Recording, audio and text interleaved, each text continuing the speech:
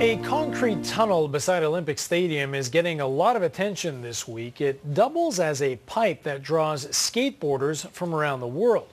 Well, now their favorite spot is threatened. The Montreal Impact plans to build its new soccer stadium on the site, but a group of Montreal skateboarders is determined to save what's theirs. Our Lisanne Louder has that story.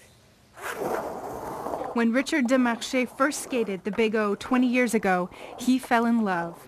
He says this pipe is way cooler than anything you'd find in a skate park. It's just perfect. You can't have anything better than this. I mean, it has minor imperfections because it's not made for skateboarding, which makes it perfect.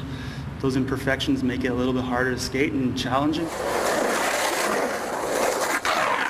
It's more challenging because the walls are steep and it's not very wide. But that's because it wasn't designed for skateboarding. 30 years ago, torch-carrying athletes used the tunnel during the Olympics. Carry the flame into the stadium. Lately, the tunnel is drawing a completely different type of athlete. Many international skateboarding pros have dropped in.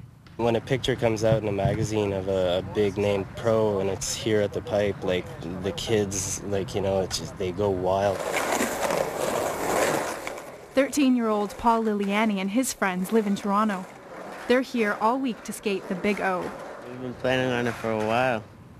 I've always wanted to come skate here. Now that the spot is in jeopardy, skateboarders who've ridden it for years want to make sure it will still be around for the next generation. Well, we're working closely with a team of engineers and a team of architects and a team of cement finishers, and we're trying to see the different options that we have. We should have propositions probably early next week as far as ideas and price ranges as far as different various options. Destroying it versus rebuilding it versus moving it. A spokesperson from the Olympic Park says they're waiting to hear from the Montreal Impact before they decide what to do. Plans for the site should be finalized in 2 weeks. The Impact refused to do an interview until then. In the meantime, the Big O will probably be getting a lot more attention. I'm going to tell people to support it as much as they can because it's starting to mean a lot to us too. Lisanne Louder, CBC News, Montreal. And we'll keep you updated on that story as it develops.